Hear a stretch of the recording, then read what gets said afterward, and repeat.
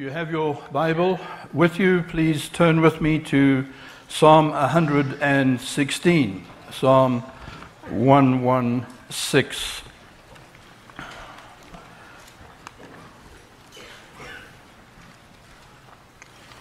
So we've been sauntering through the Psalms for the summer. I think we have another couple of weeks in the Psalms and then we're done. So, special welcome to our friends Tim and Danielle, who came all the way from Mississippi for the weekend to be with us today. Thank you, God bless you. Psalm 116. I love the Lord because he has heard my voice and my pleas for mercy, because he inclined his ear to me. Therefore I will call on him as long as I live. The snares of death encompassed me. The pangs of Sheol laid hold on me. I suffered distress and anguish. Then I called on the name of the Lord.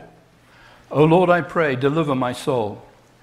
Gracious is the Lord and righteous. Our God is merciful.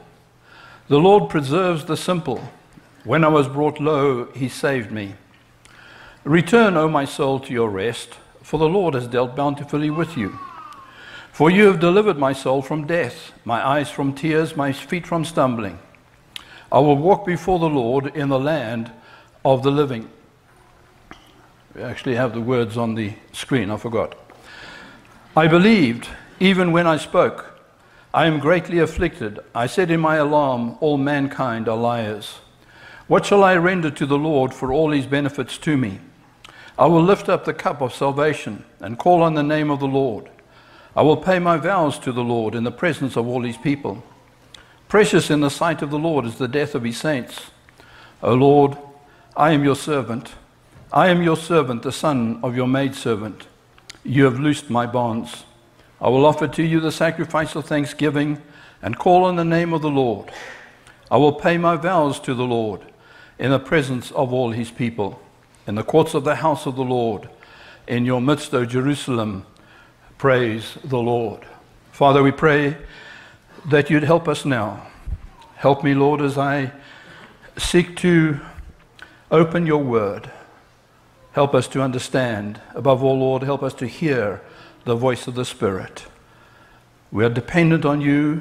Lord, we're not interested in just preaching another sermon or spending another 45 minutes hearing your word. But Lord, as we heard in Brad's opening prayer, we want to be changed and transformed into the image of your Son. And we pray that you do that now for us in Jesus' name. Amen. Psalm 116 is part of 6 psalms called the Hallel Psalms, 113 through 118. Hallel means praise. So we have hallelujah, praise the Lord. And so these are praise songs, and they refer partly to the deliverance from Egypt. Why that's important is because they form part of the Passover Seder to the Jews at the time of Jesus and still in many Jewish groups today. And so the first 2 of those psalms are sung at the beginning of the Passover, and then the other 4 are sung at the end of the Passover. You say, well, that's all very interesting. What does that mean?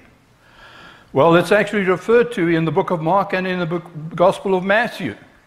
It says that when they had sung a hymn, that's Jesus had the Passover with his disciples, when they had sung a hymn, they went out to the Mount of Olives. So Jesus, I believe, sang this psalm just before he went to be crucified.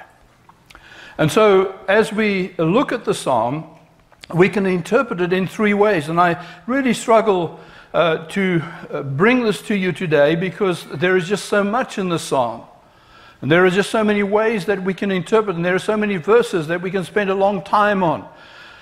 I want to extract one particular aspect of that this morning.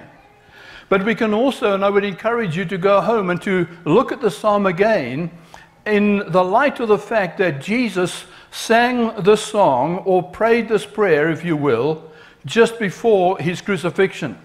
And then look at all of the verses, how that applies to the Lord Jesus. The psalm is most commonly interpreted in terms of God just answering prayer. And so most commentators and preachers will speak about the psalm as how God answers prayer. I want to look at it this morning from a third angle, and that is that it is a story of our salvation. Now, when you look at the psalm, the Hebrew way of writing things is a little different to the way we do things. When we tell a story, or when we say something, we have a whole build-up, and then we come to the conclusion. Now, I'm not very good at that in my preaching. Some preachers are better at it. I tend to have the conclusion all the way along, so I have many conclusions, so you just get happy and think, well, we're going to go home. But in the Hebrew thinking, the introduction gives you a summary of the whole of the psalm. And so the first two verses really sums up the whole of the psalm. I love the Lord. I love the Lord. Why do I love him? Because he heard my voice and my pleas for mercy. Because he inclined his ear to me. Therefore, I will call on him as long as I live. That's the bottom line. That would be the punchline, if you will, in our way of doing things. And then he begins to give us the explanation for these two verses. And I'm not going to go verse by verse because we just don't have the time. I wish I could. And so I've extracted 2 points. So you can tell Pastor Josh that I at least got to 2 points.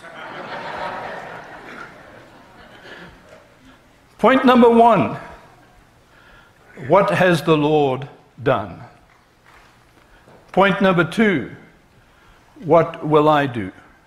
You can also tell Pastor Josh that both my points start with the same letter. What has the Lord done? And what will I do? And so let's begin in what the Lord has done. The first thing he has done is he's heard my cry. You saw that in the introduction. The Lord heard my cry. And verse 1 says, I love the Lord because he has heard my voice and my pleas for mercy. Because he inclined his ear to me, therefore I will call on him as long as I live. And I'm going to apply this in the sense that he heard my prayer when I called out to him for salvation. He heard my voice and my pleas for mercy. Now, I know that there are many versions of the gospel, and many people have different ways of presenting the gospel, and many times the gospel is mispreached these days because it is sold on its features, advantages, and benefits. For those who are in sales, you may recognize those ideas. This is what the gospel will do for you. No, the gospel is that I am a wretched sinner, and I'm destined for hell. And when we understand our terrible situation, that we are without God and without hope in the world, the right response is simply, Lord, be merciful to me, a sinner. Lord, save me. Lord, help me. Not, Lord, I'll sign the decision card because you're going to fix my marriage and you're going to help me with my finances and you're going to do this and that and the other thing for me. That's not the gospel. And so when we understand our desperate situation, we cry out to the Lord, and the wonderful good news is that he hears. And so everyone, Paul says in Romans, who calls on the name of the Lord will be saved. And I thank God for his grace and his mercy, that each one of us who have called upon his name and said, Lord, save me. He's heard us, and he doesn't turn away. I don't believe that there is anyone who's ever called upon the name of the Lord for salvation that has been turned away. And certainly those who are born again here this morning know the joy and the experience of having come and said, Lord, I am undone. I have nothing. I'm without hope. Please save me. And he hears our voice. Can you imagine if God was the way we are sometimes? We don't have time to hear the cries of people around us. A brother spoke this morning about a situation where people were in desperate need. And thank God for the church who heard that cry and reached out. But somehow we become good at selective hearing. And I'm not talking about husbands. But there's so many needs around us, so many cries for help, and we get good at not hearing and not seeing. But God hears the faintest cry. He hears the stillest voice that as we just in our desperation in that moment just cry out to him. He hears us. And he saves us from death. Some people look at this passage and they say, well, he's, the author, and we don't know who the author was in a desperate situation and it was as though he was going to die. To me, this speaks about where you and I were. Because the soul that sins, it will die. And every one of us had upon us a sentence of death. The problem is that we generally don't like to face the facts. But we have a sickness and it's called sin. And the prognosis of that sickness is sure. And it is death. And it's not temporal death, but eternal death. Eternal damnation. And in our lost estate, the Lord saved us. Now, as the psalmist is writing, it seems that that God just reaches out and just saves. But we know in order to save us, he had to give his son, and Jesus had to die in our place upon the cross of Calvary. And so it's not just a matter of him saying, okay, I'll save you. But in order to save us, a terrible price had to be paid. And so the snares of death encompassed me, the pangs of Sheol laid hold on me, of hell. I suffered distress and anguish. We don't like to preach about hell anymore. And sometimes I wonder why we have half-baked salvations, why people are not really born again. The Lord preserved the simple. When I was brought low, he saved me. You see, I spoke a few weeks ago about the fact that the Lord doesn't use mighty and powerful. He uses simple people. And when we understand our simplicity, when we understand that we have nothing to boast of, that we are weak and frail, those are the ones that the Lord is able to help, because the others think, well, I can do it. I can live my life. I can save myself. But when we understand that we are poor and wretched, the Spirit or Jesus writes to the church in Laodicea, and this really is a message to modern Christians. Because they say we're rich and increased with goods, we have need of nothing. And in the context of the Laodicean church, they didn't even need Jesus because they'd locked him out and he's standing outside and he's knocking for entry back into his church. And he says, you don't know that you're wretched, miserable, poor, blind, and naked. And this is the sad reality, is that most of the world don't understand that they are wretched, miserable, poor, blind, and naked. But when we understand that we are in a desperate situation, the Lord is able to intervene. And he comes and he saves us. Verse 8, for you have delivered my soul from death, my eyes from tears, and my feet from stumbling. What a wonderful work has he not done? And folk, I think the problem is that sometimes we forget where we have come from. In fact, Peter writes about that, and he says that those who don't grow in their faith, and I'm just summarizing two verses, have forgotten that they were purged from their former sins. It's easy to forget that we were saved from a horrible pit. It's easy to forget how miserable and rotten and wretched we were before Christ. And when you've been saved for a long time, the longer you're saved, the more you get used to the idea, well, I was always saved. We need to remember where we've come from. It doesn't mean that we grovel in our sin or revel in the memories of the stuff that we were involved in. But we remember where we come from. And the writer says, I remember that I was in a bad way, but the Lord came and he saved me and he rescued me. And then the next question is then, what will I give to the Lord? Now let me just say by introduction to this section that I don't want you to get the impression that I'm suggesting that we pay God back. You cannot pay God back. The price that was paid for us is an unbelievably dear price. What is a man profited if he gain the whole world and lose his soul? Or what will a man give in exchange for his soul? Nothing could buy your soul but the precious blood of the Lord Jesus Christ. And what will I give in exchange? I can give nothing to pay him back. And I also want to be sure that as we launch into the rest of the sermon, that you don't get the impression that I'm laying a guilt trip on you and saying, well, I have to serve him.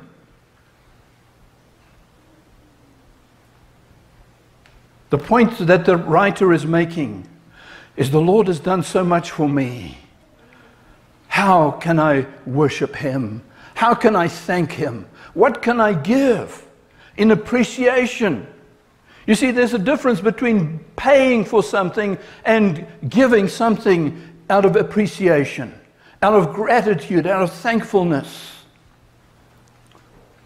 And when we begin to understand what the Lord has done for us, and this is the problem, is that we often don't understand. But when we understand what the Lord has done for us, there can only be one response.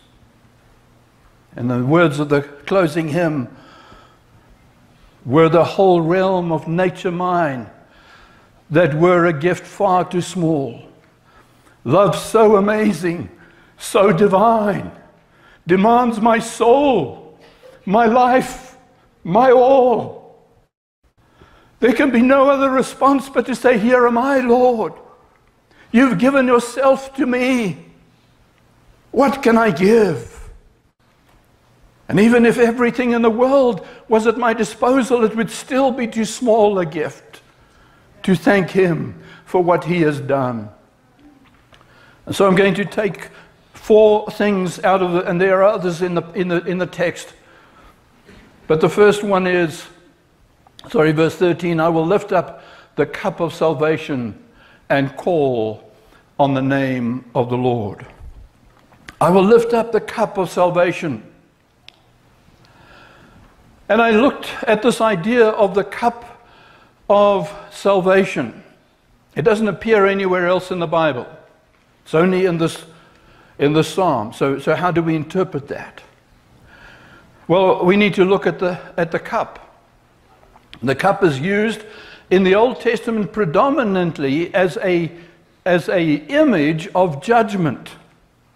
An image of judgment, that God's wrath is in a cup, and he metes that out to Israel, and he says, you will drink. And then in the book of Revelation, the same idea. And then you find that Jesus asks his disciple, can you drink the cup that I have to drink? What was that cup? It was the wrath of God. God's judgment on Jesus because of my sin. And because God's wrath had to be poured out on me because I am a sinner, Jesus stands in the breach and he takes all of God's judgment and all of God's wrath upon him, and he drinks that cup to the bitter dregs. And then the only other place where we read about the cup is obviously in the communion. And in the communion, we take the cup. And it reminds us that Jesus drank the wrath of God, that we might drink his salvation. And as we take the cup of the Lord month by month, it is there to remind us of God's grace. And folk, again, we can get into a ritual and we do it. And in some traditions, they do it every day. Some traditions, it's every week. Most of my life, I was in churches where it was every week. And it becomes custom. And it's just something that we do. And I pray that next time we come to the Lord's table again, we may again be made aware of the depth of the judgment that Jesus took upon himself, and the price he paid in order to save me, in order that I might drink of his goodness and his blessing. And as David writes in Psalm 23, my cup overflows. You see, he drank the bitterness that we might drink the blessing of God. And so he says, I will lift up the cup of salvation. And I will remind myself again that the Lord has saved me out of his goodness and his mercy, and I will call upon the name of the Lord. Verse 14.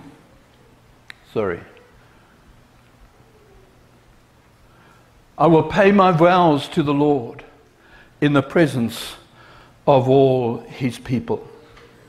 I will pay my vows to the Lord. You see, if when you got saved, you prayed the right prayer, and I'm not going to get technical here, but part of the right prayer is, Lord, I accept you as my Savior and my Lord, my Master, my boss. You see, you can't have him as Savior and not have him as Lord. I know there's a doctrine that goes about the saying that there are two different stages in salvation. And it's called Lordship salvation. I don't buy into that. I don't believe that you can accept him as Savior unless you accept him as Lord at the same time. And when you accept him as Lord, you say, Lord, I'll serve you. And we make certain promises to him. In fact, there is not one of us here this morning who has not made certain promises to God. Lord, I'll serve you. Lord, this week, I'm going to get my life straight. Lord, I'm going to stop doing these things today. But how often do we keep those vows? I'm not going to ask you about your New Year's resolutions even. We know how those go. But folk, we make promises to God, we make commitments to God, and we make them easily, and we break them just as easily. And I want to challenge you this morning that if the Holy Spirit is putting his finger on something in your life where you've made a commitment and a promise to God, and you've not kept that, you need to get back to it and keep it. The book of Malachi tells the story of a man. And I find it so graphic and I find it so real because it's just the way it really seems to happen in so many of our lives.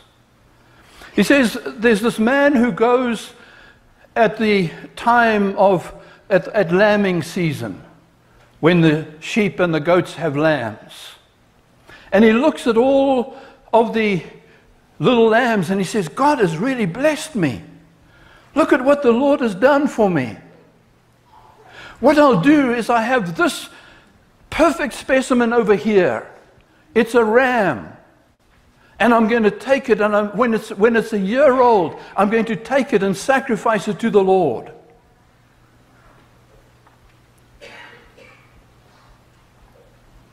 And then the lamb grows, and it becomes a beautiful, strong animal. And the day comes and he has to take that lamb, that sheep, or that goat, and take it to the temple and go and sacrifice it. And he looks at it and he says, can't do it. But I have this one over here and it's crippled. Or that one is sick and is going to die. I'll take that and bring that to the temple and offer that to the Lord. And God through Malachi says, cursed is that man. Now, folk, how many of us have made commitments to God, and when push comes to shove, we don't deliver on our promises? And we give him something that is second and third best. Because the Lord has saved me, I will pay my vows. And I will do so in the presence of all his people. And I don't have the time to preach a whole other sermon, but we have a problem these days of Lone Ranger Christians who think they can serve God in front of their televisions and YouTube. No, we serve him here. We bring our sacrifice of praise here. We keep our vows here. And we keep one another accountable for our promises and our vows to the Lord. Verse 17, I will offer to you the sacrifice of thanksgiving and call on the name of the Lord. 3 times he speaks about calling on the name of the Lord. The sacrifice of thanksgiving. And the New King James uses the word praise. And so we can say, well, it simply means I worship God during, how long was it, 40 minutes this morning? Of worship. That's where I bring my sacrifice of praise. No, it's a sacrifice of thanksgiving, and I don't just do that during the time of worship. And right now, some of you are getting edgy because lunchtime is drawing near and the preacher still has a long way to go. And it's a sacrifice to sit and listen and submit yourself to the Word of God. But that is part of our sacrifice of thanksgiving. The way you treat your husband, the way you treat your wife, the way you raise your kids, the way you do your job, the way you keep your yard. All of these are ways in which we worship the Lord. And we thank Him through those things. But I want you to notice that it has this word sacrifice. And that's a word we don't like. Yeah, we're quite happy with the fact that Jesus made the sacrifice on the cross. But because He sacrificed, I don't have to sacrifice. No, the psalmist says, because of what He has done, I will bring the sacrifice of praise. And folks, a sacrifice is something that costs. And that's painful.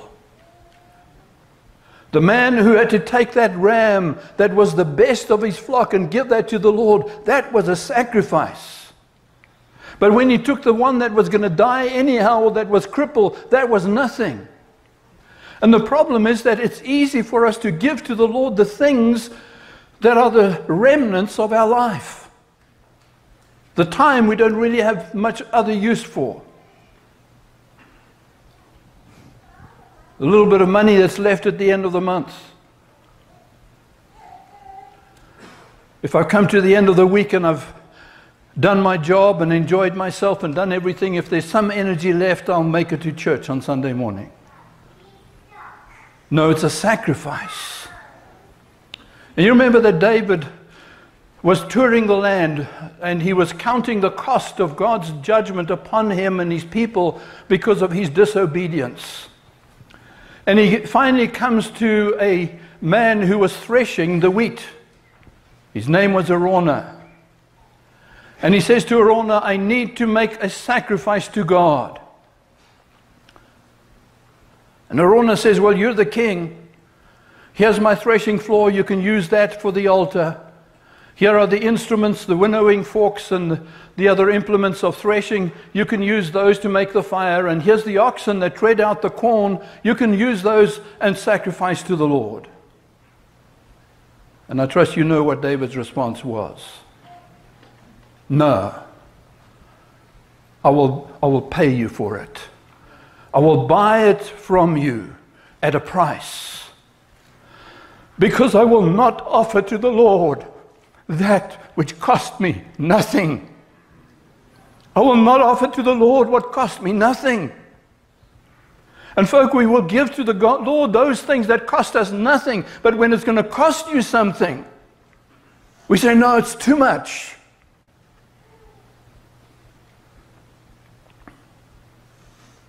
Love so amazing, so divine, demands my soul, my life, my all. There is nothing that you can give that can even begin to express gratitude for what the Lord has done for us.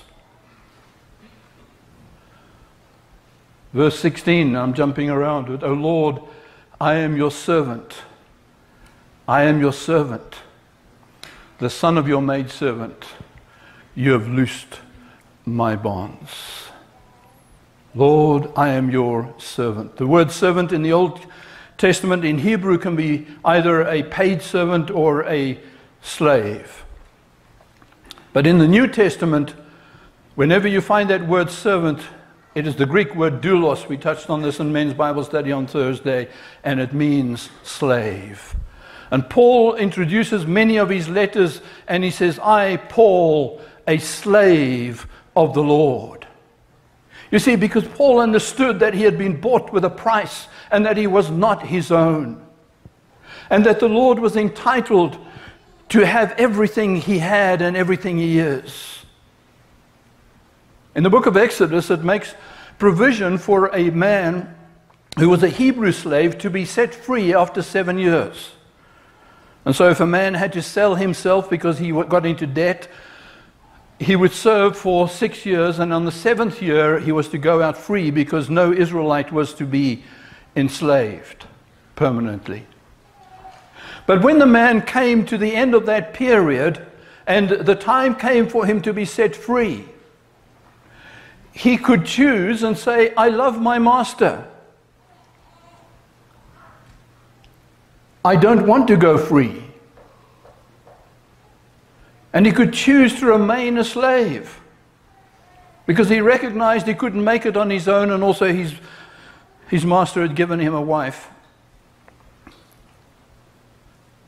And it says then that man was to be taken to the elders of the city, and his ear was to be put to the doorpost, and they were to pierce his ear with an awl, just the same way as ladies and some men. That would be a sign. Whenever anyone saw him, this man had chosen to be a slave by choice. And the psalmist says, I am your slave by choice, because you have loosed my bonds. You see, because he set us free from the bondage of sin and of death. And because he set us free from the oppression of sin, that we might go, not that we might go free, but that we might serve him. You see, sometimes we sing those songs about freedom as we did this morning, and it's all about I'm free so I can do whatever I want. No, he didn't set us free just to be free. He set us free that we might be able to serve him. These psalms are also referred to the Egyptian Hallel psalms, because a lot of them refer to some of the stuff of Israel coming out of Egypt. And you remember that Moses would go to Pharaoh and he would say, God wants to set the people free so that they can go and worship him. He didn't bring them out of Egypt just to deliver them. He brought them out of Egypt to bring them to himself. And when God gives the 10 Commandments at Mount Sinai, he begins the 10 Commandments by saying, I have brought you on eagle's wings to myself. In fact, there's a misunderstanding today amongst many Christians who believe that we've been saved just to be free. No, we've been saved that the Lord might have us, that we might serve him. And we serve him. You see, again, we like to be in control. We like to be the boss. We like to be the head and not the tail. But he saved us that we might serve him, that we might serve one another. And he sets that example as he washes his disciples' feet. And folk, we serve him not just by coming here on a Sunday morning and warming a pew and putting a few bucks on the plate. We serve him in so many ways. We serve him by helping to clean the building. See, this is where the rubber hits the road. Mowing the lawn. And I thank God for brothers and sisters who are faithful in those things. The team who've been painting the offices this last week, and I came in on Friday, and I was just blessed by not just what they were doing, but the joy with which they were doing the things. By helping in Sunday school, in the nursery. There's 1,000 ways in which we can serve. But folk, we all want to be served. If he who is the master became our servant, can we not be one another's servants? Can we not serve one another in real and practical ways? And so I want to challenge you again, and here's another challenge this morning. Please go home and say, can I serve more? Can I serve better? Is there another area in which I can serve the Lord? And folk, when we serve him with excellence. I think that sometimes we say, well, you know, the Lord needs to be grateful. I'm giving him something. I'm going to do half a job, but that's fine. He's gracious. He's merciful. He understands. Is that what you think of your salvation? Folk, everything we do for him, whether you're singing up here, whether you're preaching, whether you're praying, whether you're witnessing, whether you're cleaning the toilets, we do it with excellence because he's worthy of the best. And when we do half a job, we're simply saying, it doesn't matter. Deacons do their job to their very best. Elders do their job to the very best. Musicians do the job to the very best. The technicians on the soundboard do the job to your very best ability because he is worthy of everything that we're able to bring. And he's worthy of our very best. In the same passage in the book of Malachi, and I'm going to draw to a conclusion, but the same passage in Malachi, he says, that sacrifice that you brought to God, he says, give it to your governor and see if he's going to be happy with that crippled sheep. You would not give your governor a half-dead animal, but you'll give it to the Lord. Folks, sometimes we need to get practical. If you served your boss the way you serve the Lord, will you still have a job? If you got up on Monday morning and said, well, it's a good day for fishing. I'm not going to go to work today. You think you're going to have a job? You think your boss is going to be happy with you? And yet we do that with the Lord, with the King of glory.